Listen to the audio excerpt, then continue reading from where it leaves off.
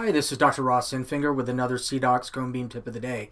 In today's video, I'm going to review how to use SICAT Implant 2.0 to visualize the drill channels on your implants to help you better plan your virtual implant placement.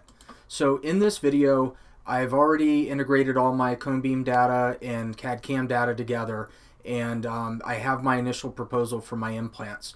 So I'm going to use the drill channel to visualize that placement.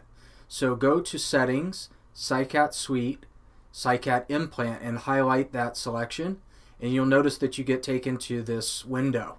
We're going to modify our drill channels, and we're going to do this to better visualize our screw access opening. So I like to take this diameter and place it at 3 millimeters. That's approximately the size of the hole in your abutment block. So that will help you visualize that. Then I'm going to increase the length of the drill path so that we can better parallel our implants. Right?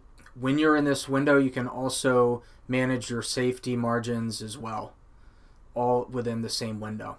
So I've selected my increased drill path lengths and diameters, and now I can use those to better plan my virtual implants. So I'm going to go ahead and move the implants into more favorable restorative position, using those yellow cylinders to help me visualize not only the screw access but also parallelism between multiple implants and also parallelism with the adjacent contacts. So it's a nice trick to visualize your virtual implant placement. I hope you enjoyed the video for today, and join us back on CDOCS for the next cone beam tip of the day. Thank you.